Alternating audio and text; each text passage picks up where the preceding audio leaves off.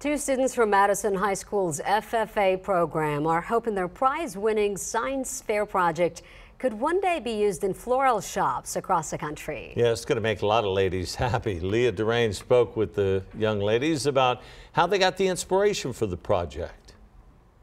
These beautiful roses are getting royal treatment. This mini jacuzzi is a fountain of youth for the bouquet. So we implemented aeration to help to reduce that amount of bacteria so that we can preserve the life of flowers, and we also found that it blooms them faster. Meet the brain power behind this invention, Hannah Taylor and Ashley Walker. This spring, the two collaborated on a science project inspired by their time as interns in HEB's floral department.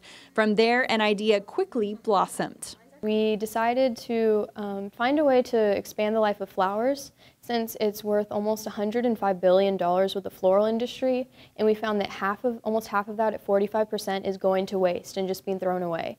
And so that's not efficient from an economic standpoint or a natural resource standpoint. Once the ladies put their device together, they entered it in local, national, and international science fairs. They placed in all 3 competitions. Then the duo shared the results with HEB. The problem was that the flower life is cut short due to the bacteria and the stagnant water in the floral buckets. Up next, filing the patent. My ultimate goal is to see this device in big companies such as HEB or even smaller retail floral shops. I think that it would just be a great thing to see something that Hannah and I didn't even think would be bigger than this be out there, and hopefully get it patented and have it as our own and share it with other people to help them. Leah Durain, KENS 5 Eyewitness News.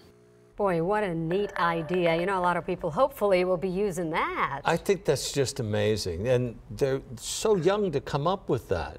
You know, it's great.